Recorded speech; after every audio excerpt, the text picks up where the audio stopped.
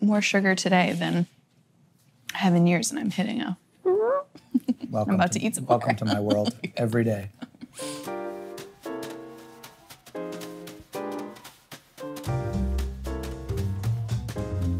Hi, I'm Cara Nicoletti. Hi, I'm Wylie Dufresne, formerly of WD-50 and Alder Restaurants, currently at Du's Donuts and Coffee here in Brooklyn, New York. Today we're gonna be making churro pops. Love it. We're gonna put ice cream on a stick and we're gonna roll it in churro flavored crumbs, and we're also gonna make the classic soft serve dip that you put on a soft serve the cone. crunch? Yeah, the Oh, crunchy shell. But we're gonna make that donut flavored. Whoa. So what we have is we have some donut meal. Those are just donuts from the donut shop that didn't work out right, they weren't quite the right shape. Over at Du's, we call a bad donut a don't.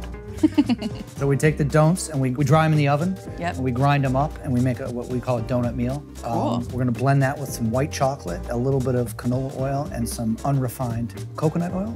I'm gonna blend those together to make the shell. This is a pistachio ice cream base. We're gonna put that in there and we're gonna make some liquid nitrogen ice cream. This how-to is inspired by Starbucks Nitro Cold Brew.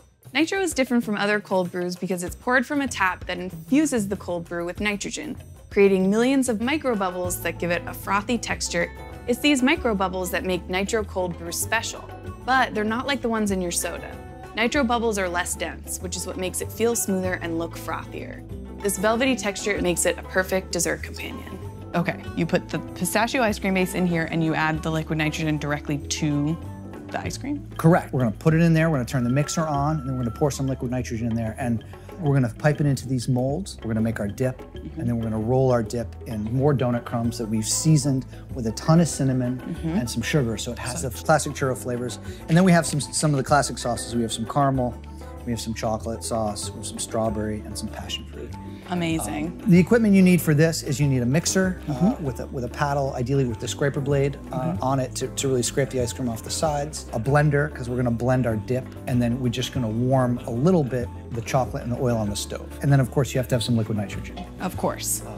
Which you have lying around. Yes, right? yes. In the pantry. Cool. Okay, so what is the first step? Are we gonna make the ice cream? Yeah, let's make the ice cream. I don't think you want to pour all of that in there, but I you don't can pour some of it in there. Okay, you just say.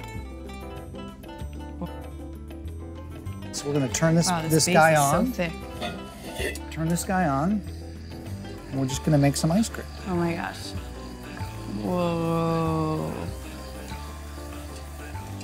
It's a little tricky because you can't quite see what's going on. Sounds really cool, yeah. But it's fun.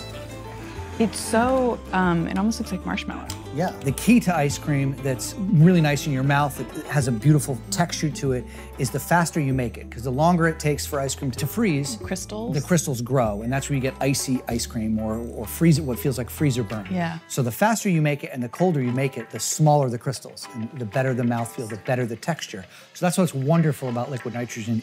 So there we go. There's That ice is cream. gorgeous. It looks like spackle.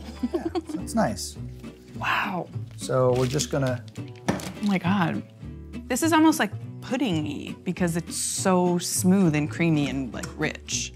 It doesn't have the, like when you get bad ice cream that's kind of almost crunchy, like you have to chew it. This is just butter. So this liquid nitrogen is not what is in the coffee, the Nitro Cold Brew, correct? No, this is definitely not what's in the coffee. That's nitrogen. This is liquid nitrogen. Again, they're close, but not quite the same. Same fam. Yeah. So now we're going to pipe. We're gonna pipe our molds, fill our molds up with our ice cream. Wow, it's the perfect A little texture. bit of ice cream. Yeah, you want to go ahead and put the sticks in? Sure. Each guy.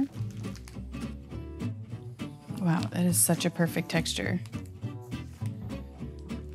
Put this in the freezer and let it freeze up. And are we gonna make our? In the meantime, we're gonna make our shell. We're gonna take this donut meal, it's really dry, and we're gonna give it some fat, and we're gonna just puree it and puree it. The donut's almost gonna liquefy. We're gonna warm this and this. This is just a little bit of canola oil, like I said, with the white chocolate. We want this to be about the donut. We want it to taste of donut. Okay. So that's why we're picking things that are somewhat neutral. So now we're gonna put some crumbs in there.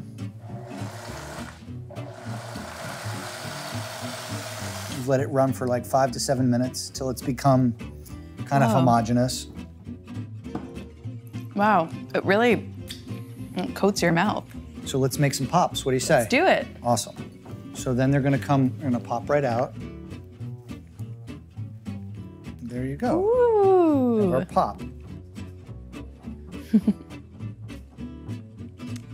There you go. Cute.